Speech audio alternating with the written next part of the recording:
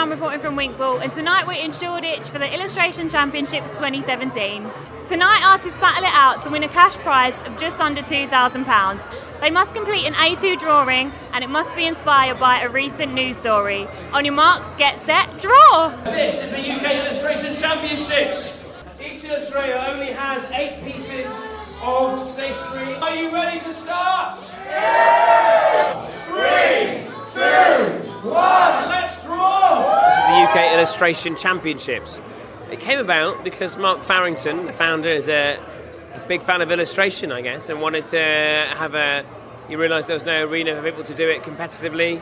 Competitions are quite a good forum for seeing other people's artwork and getting new ideas, and it's quite a fun way of networking, I suppose. So I guess that's why it came about, because each competitor is going to be given a headline, and so I guess it's how creatively they interpret that headline. We have to judge it based on interpretation of the theme and style and a whole bunch of other things, so it's not just one thing. It's like whether they've managed to skillfully do a really good drawing and keep it within the theme, and then kind of like attack their opponent maybe a little bit as well would be kind of nice.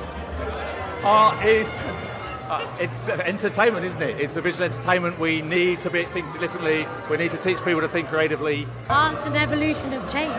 Yeah.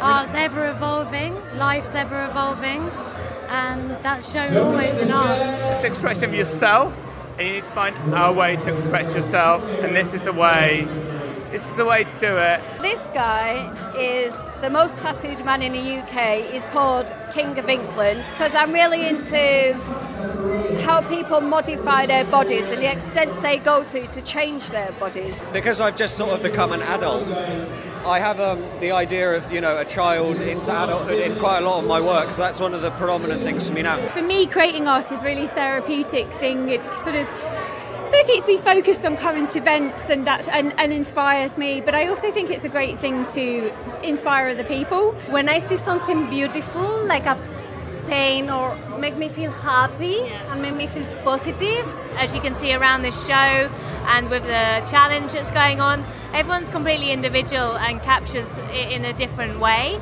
There's all sorts of feelings that we have as humans, and sometimes you can't get them out other than put them on a page if you're an illustrator. Hi guys, so sadly we've come to the end of the opening night, but not to be, it's on all weekend. There's lots of talented people, and what better place to showcase their individuality.